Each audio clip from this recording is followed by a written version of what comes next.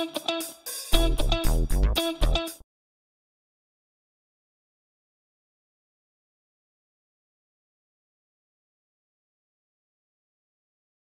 now going to move on to our final keynote of the morning and our final keynote of this year's ApacheCon. Our next speaker is Gian Merlino, and he is the CTO and co-founder of Imply. He's also the PMC chair of the Apache Druid project. So welcome, and I'll get out of your way here. All right, hey, cool, great. Let me share my screen. All right. And here we go. We're good. I can see it. I assume you can too. Great. Right, hey everybody. Thanks for Rich for the intro. Thanks for the opportunity to speak here twice. I really enjoyed speaking on Tuesday, kind of in depth technically about the project that I spend most of my time on, Apache Druid. And today, at least talking a little bit more high level about Apache projects have done a lot of great work in the data space over the last couple decades. And I wanted to talk about sort of a way that at least in the Druid world, and from what I can see, how we've been thinking about how data architecture has evolved and what part Apache has to play in that, and what part Apache projects play in that. So let's chat about that. And the title of the talk is "The Heat Is On," meant to be evoking the fact that the theme, I think, of the first wave of big data work was just about getting things to work at all, getting things to scale. Now, all the focus is on getting things to be lightning fast. So how do we think about that and how do we do that? So who am I? I'm Gian Merlino. Like Rich mentioned, I'm committer and PMC chair at Apache Druid. And I'm also co-founder of Imply, which is a company that is built around Apache Druid and where we spend a lot of time and effort contributing to Apache Druid.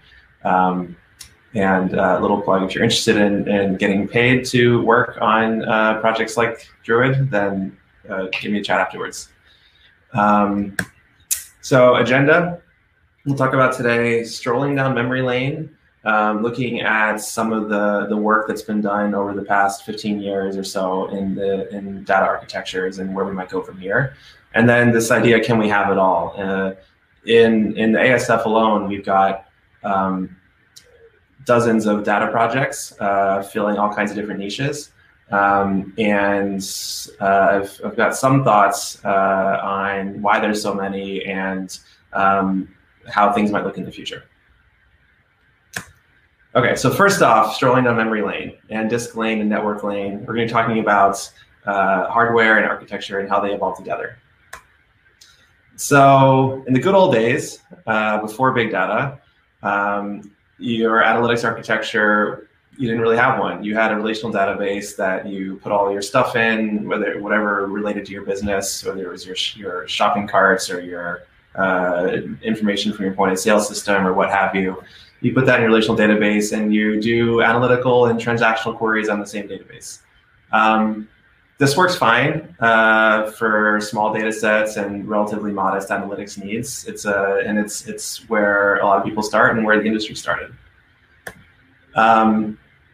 Pretty soon people realized that doing all of your analytical queries out of the same database that you're running your business on is not a great idea. And so it makes sense to separate your analytical architecture from the system that runs your business.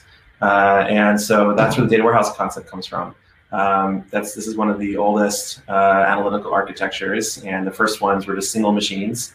Later data warehouses, especially in the, I guess, sort of mid to late 90s, started becoming scale out and clustered. And you have some ETL process, as they call it, extract, transform, load, to get data out of the database that runs your business and into the database that you're going to use for analyzing your business. A lot of this stuff is still based around single machine installations. So you're going to have one machine running your transactional database, one machine running your data warehouse, and maybe a third machine running your transformations. These data warehouses, being single machines, being single bottlenecks, tends to they tended to have scaling issues. People would start getting bigger and bigger warehouses, trying to fit as many processors as they can, as much memory and disk as they can in that machine. For the purpose of doing a wide variety of workloads on them. People would do reporting workloads, people would do online workloads. And what started being popular after some additional time is having a third database, your online analytical database, your OLAP database. That's what the OLA stands for. And your online analytical database is something that is geared towards a more narrow range of use cases than your warehouse. Your warehouse to sort of do anything analytical. Your online analytical database will do the online stuff. We'll do stuff that needs to be interactive, needs to be super high speed. And for this, we're targeting really high performance stuff. We might store a subset of the data. We might store a summarized version of the data. We'll do whatever tricks we need to do to get that performance. And so that enables not just ability to do analytics, but it enables the ability to do it really rapidly, which is great. These are still sort of the single machine world. We keep moving on in the evolution. This is the big data world, and the big data world changes everything.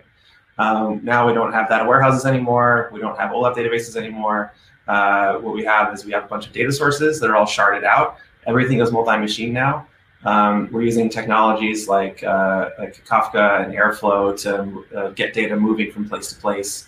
One of the places they're going to live in is a data lake. It might be one based on HDFS, another Apache project. That's going to be a pure storage. There's not going to be any computation happening there.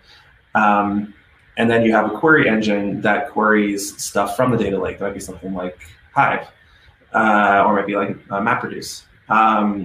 And the idea here is that we've sort of split stuff into different kinds of components. Instead of having a warehouse and an OLAP database, we have a lake that does storage, and we have a query engine that does querying, and each one can scale out. Each one can scale out to as much storage as you want, as much query capabilities as you want. And then each of these arrows is also scale out data movement arrows. Of course, everything that has happened in the past is destined to happen again. And then people started adding serving databases to this. People are not necessarily running interactive analytical applications on top of Apache Hive. What they might be doing is they might run them on top of HBase or Cassandra, were a couple of the early choices people use there. And those are databases that, while not being as maybe not being as capable as something like Hive in terms of query functionality and power, are able to serve things much more quickly and are able to store more optimized copies. The database that I work on, Druid, is in that category of serving database. And so you sort of think of this as like your online database. You have a query engine that might run using, might run in Yarn, might run using some sort of elastic infrastructure. You might spin it up and spin it down, and then you have an online database that's more likely to be continuously running, and is going to be used for these really low latency online use cases, the equivalent of the OLAP databases of yore. And that's, like I said, that's the category that that the project I work on, Apache Druid, is in. And we sort of we've sort of now come to today. This is a picture of a lot of people's data stacks internally. You have a bunch of federated data sources. You're moving data around with a bunch of big data technologies. You're storing a lot of stuff in a lake, querying it with query engines. And then you're also going to have some collection of online databases that are serving your online use cases that need to be always available and need to be really low latency. So these are some. Why do we do that? Why do we separate query engines from online databases? The reason is performance. So these are some third-party benchmarks. Never trust the benchmarks done by the project itself. So there's some third-party ones. Apache Druid versus Hive and Apache Druid versus Presto. And we see pretty big speedups. We see speedups in the double, triple-digit range. And so this is what motivates people to use these online databases and these serving databases for applications that need to have really low latency. But why use both? Why aren't you using something like Druid or HBase or Cassandra for everything? These things that people use for serving databases. And the reason is usually cost. or query power. So traditionally, a lot of these databases designed for serving don't always have the full, I would say, expressibility and power of something designed as an offline query engine, or something designed as a query engine, and also cost. These query engines are, I mentioned earlier that you can run them on Yarn, you can sort of scale them up and scale them down with queries, spin up resources to do a query, spin them down when the query is done. And these online databases are designed to be on all the time. And so they're best used for applications that actually need to be available 24/7 and actually have highly concurrent usage all the time. Otherwise, you're likely to pay for resources that you're not actually using. And so that's why both of them have a place in the world. But can we have it all? So this is the part where I want to talk about the future. Can we have it all? Can we imagine a world where we actually don't need to split things into query engines and serving databases, and where can we build a system that can actually handle both of these things? So to answer that, or to think about that, I don't necessarily have an answer for you, but I have some things to think about. Let's look at some of the differences between these systems. So on the query engine side, we have data, and remember, this is things like Hive and Presto. We're fetching data on demand. They're elastic, they're fault tolerant, they're shared nothing. On the serving database side, things like Druid, we have those same properties. We're loading data from batch, we're loading data into streaming. The one important difference is that instead of fetching data instead of fetching data on demand, we're fetching data ahead of time, partitioning it and indexing it, and then keeping it available on those servers at all times. And that ahead of time fetch versus on demand fetch is a big difference. Some other differences on the query engine side, we're supporting federated data sources. So we're going to be querying data that lives somewhere else. On the database side, on the serving database side, we actually are a database. We're going to be storing data within ourselves. There's on the query engine side, spot elasticity is something that is really cool. That's the ability to scale up and scale down really rapidly. And on the serving database side, you're going to get better performance on the same hardware by actually designing the query engine and data engine to work really closely together, the data format and query engine to work really closely together. You get better performance than is possible with a query engine plus a data lake. That's where we get these double, triple digit speedups from. You also get a lower performance floor by having everything all stored together. You get to actually use the whole buffalo, so to speak, of the server. You get to use memory and disk and network to the fullest, as opposed to the query engines, which mostly focus on network. They mostly focus on retrieving data remotely. So when we dig into these differences, they actually don't look that huge. They look like, it looks like their differences are things like, are we fetching data ahead of time, or are we fetching data on demand? Are we storing data locally, or are we querying it remotely? Do we allow external tables, or do all tables require data in our own format?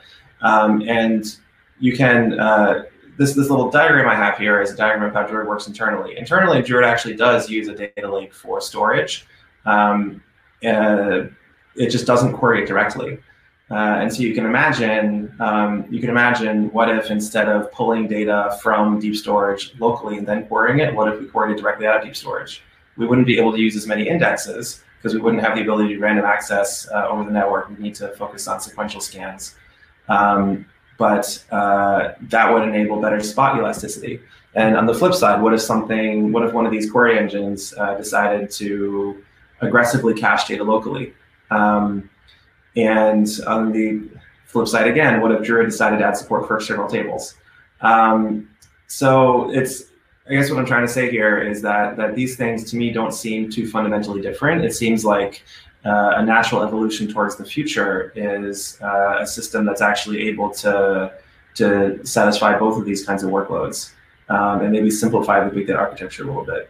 And that's one of the reasons I'm so excited about working, I guess, in the Apache ecosystem and on Apache Druid specifically, because I think that these sorts of communities are really great ways to explore these ideas. And a lot of great software has come out in the past of these efforts, and I think there's a lot of great software that's due to come out in the future. So with that, thank you for coming, and hopefully I left you with something to think about. Thank you so much for taking the time to speak with us today. And thank you, everyone, for attending.